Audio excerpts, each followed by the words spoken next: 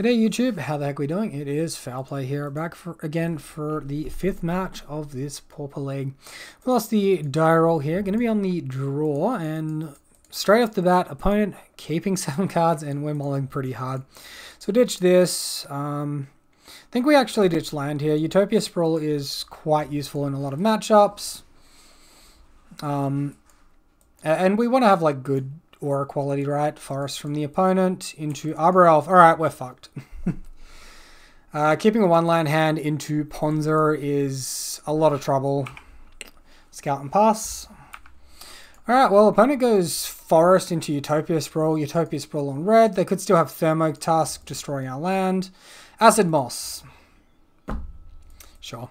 This would potentially be a different game if we won the die roll. It would also be a different game if we didn't have to mull so hard. So Scout to the bottom. Scout is not mana. Crystal Grotto is not great mana, but at least it's scryed 1. Opponent plays Avenging Hunt, Initiate, Underworld City. Yeah, cool. This is going to be easy to deal with. Down on resources. Utopia Sprawl active. Another 2 mana. And not foretelling a card with the 2 mana. Alright, I'm going to go ahead and concede. We're far enough behind. Maybe we can get there, but like, yeah, there you go. Waste of time. Reminder guys, if you do find this video entertaining or informative, please consider subscribing. So this is generally a pretty tough matchup for us. Our main weakness in Pauper is our land base. The fact that we don't have good access to green and white mana at the same time while being aggressive. So we have to spend time, spend tempo developing our white mana, putting these enchantments on our lands, and anything that destroys these enchantments that go on our land, big trouble for us. So obviously Acid Moss, Thermocast, Stone Rain. Numbers of these may vary a little bit, but usually Thermocast is played more copies of that than Stone Rain. They have big Cascade creatures which they go towards, and then just some card draw creatures with Avenger and Packmate. Post board, I mean, they don't really have much. They can sweep the board, which is pretty bad for us. They have Deglamour, actually. Deglamour is a big backbreaker for us. There's potential for fog effects as well, but I don't think that's as likely.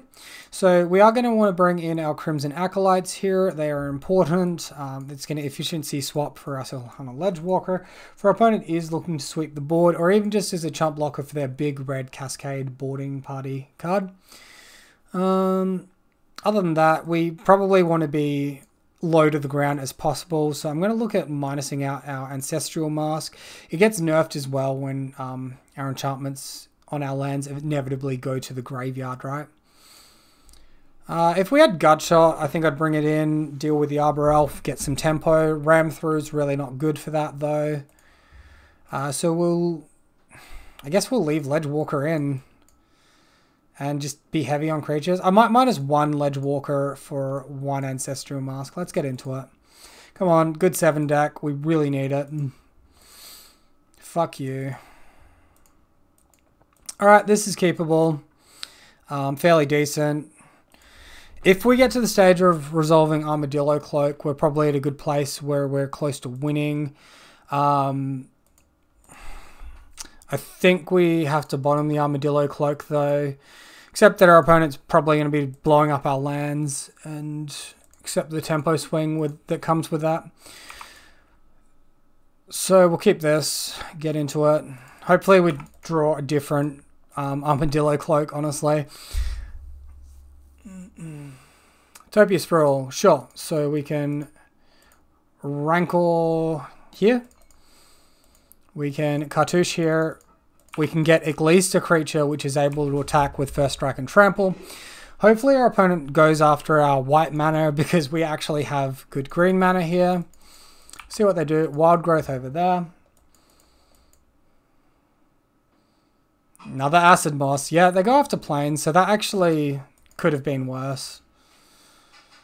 Rancor, sure. we'll just ignore ever having mana from this point because we got the early turns to establish a threat. Opponent can interact with Deglamour, but we'll force them to have it. If they're spending time doing that, they're not spending time interacting with our land base. Jeweled Thief, sure. Bogle. Alright, so we'll go ahead and attack for 6. Do you block, opponent? No blocks, they're on 3. We still have a 6 power first strike trampling creature. It's possible we take this. Alright, Arbor Elf, 1 card left in hand. So, I mean, off the back of 2 acid mosses, they didn't have much afterwards. Untap. Forest isn't too bad. We'll attack first. I think I'm happy trading off the warrior token as well. If I trade the warrior token with an Arbor Elf, I'm fine with that. We drew Bogle. Wow, opponent's going to go like this. Well, even if they do have Deglamour... Wait. We put them to 1. We keep our Cartouche? What is this? This is wild. I think we're in a good spot. Do we just go wide with our Scout now? Yeah, I think we go wide with our Scout. With our Bogle, pardon me. Alright, so opponent concedes. Lovely. On to sideboarding. Anything we want to change here? Well, if anything, our expensive stuff becomes even harder to cast, so we'll take out Silhana Ledgewalker. Maybe there's an argument to take out Cartouche of Knowledge because it's difficult to cast with our mana base. Bringing in Ancestral Mask instead. I think we're just a bit. Alright, so this is one of the few matchups where seeing a land heavy hand like this is actually keepable. So yeah, I'll just snap keep this. Hopefully our creature doesn't get pyroclasmed. And then we can build up with Commune and the rest. Arbor Elf, sure. Find a second Scout. Well, if they sweep the board, we're fine. Alright, opponent tap land Utopia Sprawl onto the forest. The potential to untap the forest. Potential for Deglamour as well. Because we just start with Commune. Hey, that's a pretty good one. Actually, it's a little hard to get to, but see what happens. I'm going to just attack my opponent here and see what they do. If they trade off Arbor Elf, that's pretty cool by my book. Alright, no trading off Arbor Elf. I guess we throw out Abundant Growth. They could look to Deglamour one of our enchantments here. They do not. So likely they have a bigger turn this turn, blow up our land. Maybe it's a Cascade creature into blowing up our land. We, for a change, had a land heavy hand in this 17 card deck though, so it's not backbreaking. I think we Grotto, we Scry to land, so Scry land top. We can now Cartouche. And attack. And any blocks from our opponent, no blocks. Looks like no Deglamour either, so if they play Deglamour, it would have to have been drawn like this turn, right? Thermocask, sure.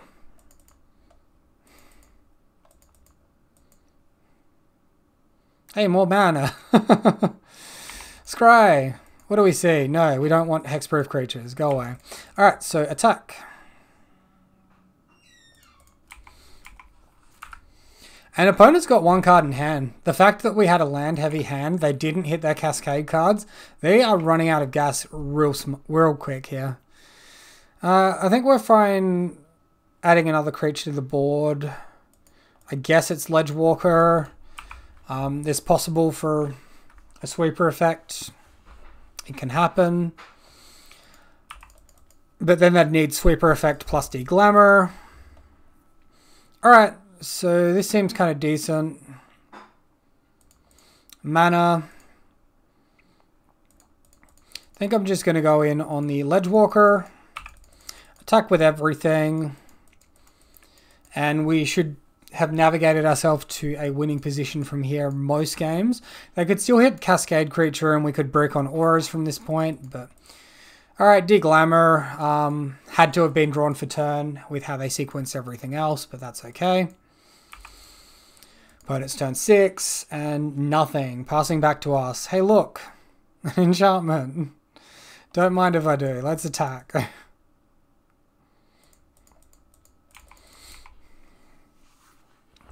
Attacking for 4 again. Opponent blocking here. I'd be surprised if there was another Deglamour. Sure. 0 cards in hand. Loses as Arbor Elf. Currently has access to 7 mana.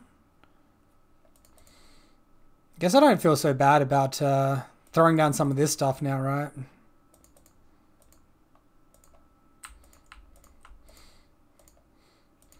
Alright, so we got our... Wait, I just put that on the wrong guy. Whoops. That was meant to go on Ledgewalker.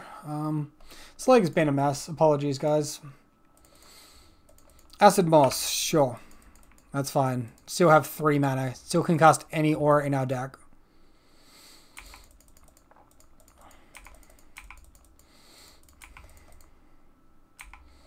Gaining some life. I guess we throw this down. Pass turn. Finally, opponent hits something. Jeweled Thief. And I guess that's going to trade with the Warrior token. We're going to put our opponent to 2. This game's lasting an extra turn because we did put our aura on the wrong creature, and that is my mistake. I do apologize. Continue to develop mana, and Sulhana Ledgewalker wins in 2 turns. Scout wins in 1, and 1, assuming there's no blocker. Venger takes the initiative. Opponent concedes. Well, there you go. We recovered that league. Wow. After punting in the first 2 games, second and third game, how did that play out? So we punted in the second and third game. First against Fairies, getting blown out by Mutagenic Growth. Second against Burn,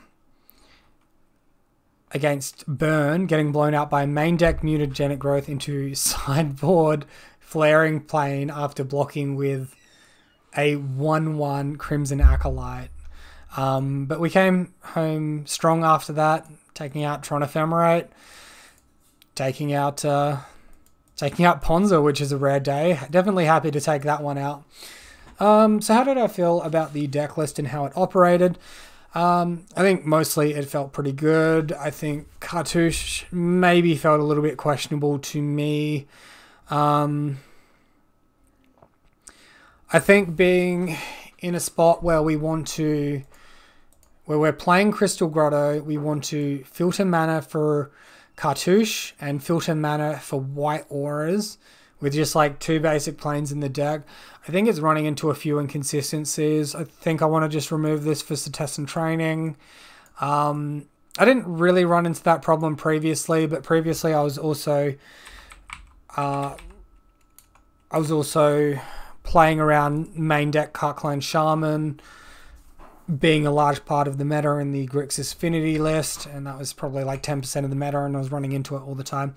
So I'm just going to bring back in test and training. Hopefully the trim on Rancor hurts us a little bit less now. There's potential to trim on Rancor a little bit further, maybe down to 2 copies, and to increase the Cartouche Solidarity up to 4 copies. So the adjusted deck list for what I'm probably going to look to take into the next league looks a little bit like this, and hopefully I misplay a little bit less in those matchups and punt a few less games. I think we high rolled after punting some of the other games. We high rolled some variants from our opponent and managed to win 2 tough matchups in the final 2 matches. So thank you all very much for watching. As always, let me know what you think in the comment section down below. As always, if you want to see more action like this, please consider subscribing. And until next time, have a great day. I'll see you then.